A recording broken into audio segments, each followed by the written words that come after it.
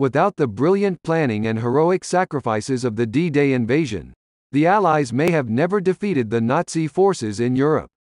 On June 6, 1944, more than 156,000 American, British and Canadian troops stormed 50 miles of Normandy's fiercely defended beaches in northern France in an operation that proved to be a critical turning point in World War II. Below are key facts on the planning and execution of the epic Allied invasion. 1. D-Day meaning. The D in D-Day doesn't actually stand for anything. Unlike VE Day, Victory in Europe, or VJ Day, Victory over Japan, the D in D-Day isn't short for departure or decision. As early as World War I, the U.S. military used the term D-Day to designate the launch date of a mission. One reason was to keep the actual date out of the hands of spies. Another was to serve as a placeholder until an actual date was chosen. They also used H-hour for the specific time of the launch. 2. The D-Day invasion took years of planning.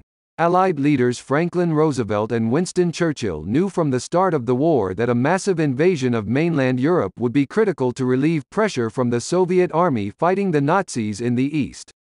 Initially, a plan called Operation Sledgehammer called for an Allied invasion of ports in northwest France as early as 1943, but Roosevelt and Churchill decided to invade northern Africa first and attack Europe's soft underbelly through Italy.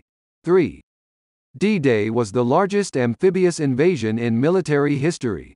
According to the D-Day Center, the invasion, officially called Operation Overlord, combined the forces of 156,115 U.S., British and Canadian troops, 6,939 ships and landing vessels, and 2,395 aircraft and 867 gliders that delivered airborne troops.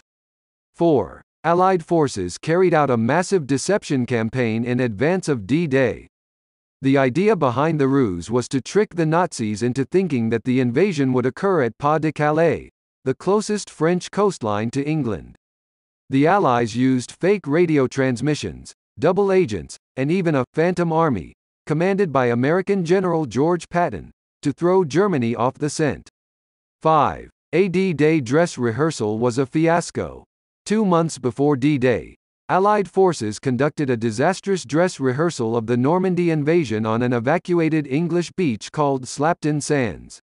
Known as Exercise Tiger, 749 U.S. troops lost their lives after a fleet of German E-boats caught wind of the mock invasion and torpedoed American tank landing ships.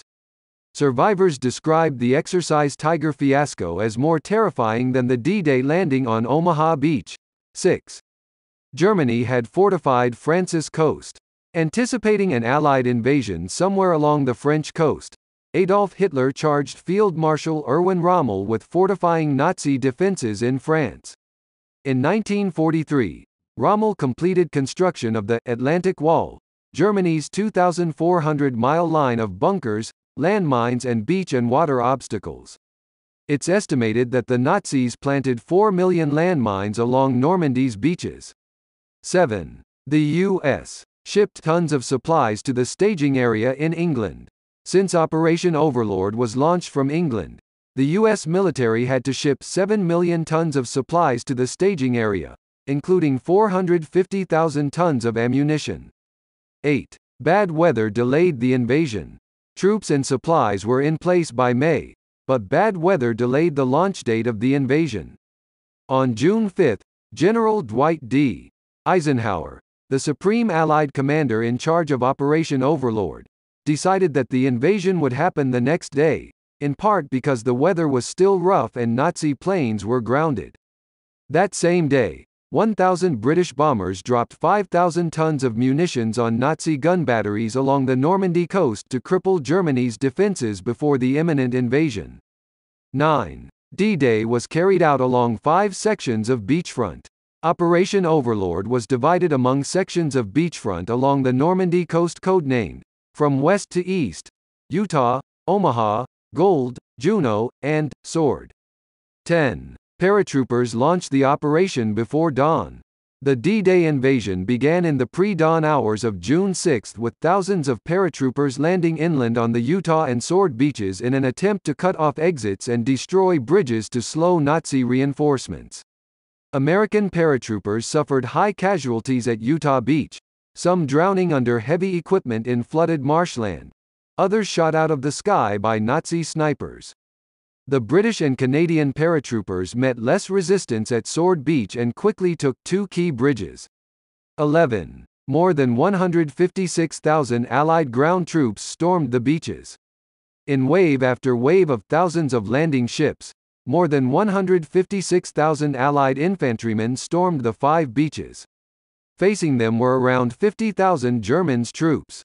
Stormy seas made the landings incredibly difficult, with many regiments coming ashore far from their target destinations.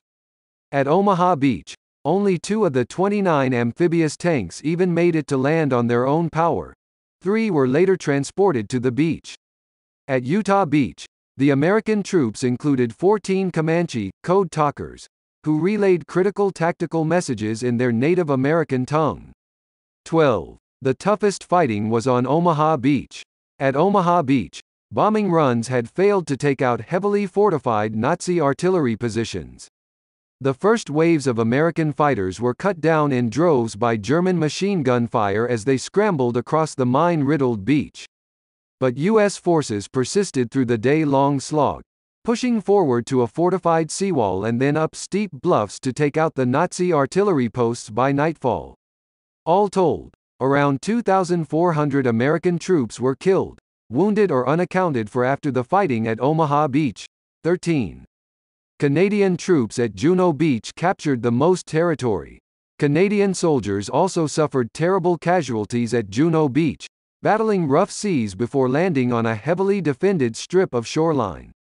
Similar to the Americans at Omaha Beach, the first lines of Canadian troops were gunned down en masse by Nazi artillery. Estimates put the initial casualty rate at 50%, before pushing beyond the beachfront and chasing the Germans inland. In the end, the Canadians at Juno captured more towns and territory than any other battalions in Operation Overlord. 14. All 5 beaches were secured by Allied forces by June 11. 5 days after the D-Day invasion, troops immediately began installing 2 massive temporary harbors that had taken 6 months to construct back in England. All told, the Allies unloaded approximately 2,500,000 men, 500,000 vehicles and 4 million tons of supplies at the temporary harbors over the remaining course of the war. 15. The D-Day invasion marked a turning point in the war. The total Allied losses at Normandy are estimated to be at least 4,413. Total Allied casualties in the Battle of Normandy, which dragged on until August, topped 226,000. But thanks in part to the massive influx of troops and equipment, D-Day marked a decisive turning point in the war.